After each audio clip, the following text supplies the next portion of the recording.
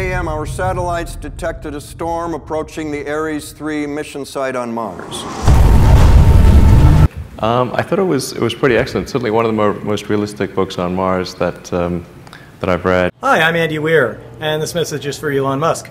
I'm glad to hear you liked my book. Thank you very much. I mean, there were a few things, like the wind force on Mars is not really that high. The storm had escalated to severe, and we had no choice but to abort the mission.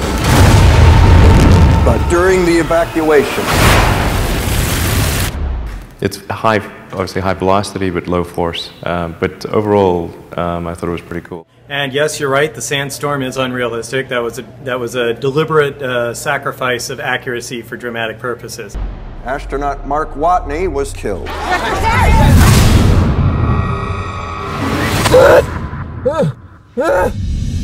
I'm a little worried that it might not make people too keen on going to Mars. It's space. It doesn't cooperate. I guarantee you that at some point,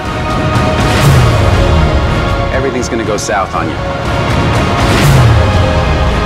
And you're going to say, this is it. This is how I end.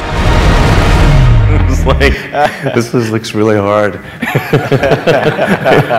I don't think it would discourage people from going to Mars. If anything, it should increase public awareness and interest in manned spaceflight, especially with Mars as a target. I think we need a show about how Mars is awesome, and it's like the Wild West, and you got the gunslingers, and like the cool cowboys, and that kind of thing.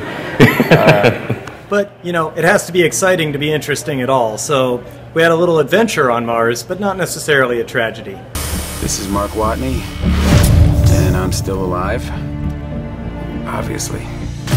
If there was affordable transport to a place like Mars, I think the entrepreneurial opportunities would be phenomenal, you know, because there'd be people that would want to create everything from the first pizza joint to the first iron ore factory to be like just an enormous amount of opportunity for people to create things on Mars, and there'd be different things on Mars. Some of the things on Mars would be different that we don't even imagine on Earth. It'd be very exciting.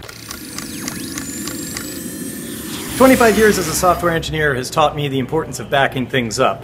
So we need to have a human population somewhere other than Earth. So Mars, a city on Mars, could be the answer to that. So please try to put your minds to work on how to make that happen. In the face of overwhelming odds, I'm left with only one option. I'm gonna have to science the shit out of this. Okay, let's do the math. I gotta figure out how to grow 4 years worth of food here on a planet where nothing grows.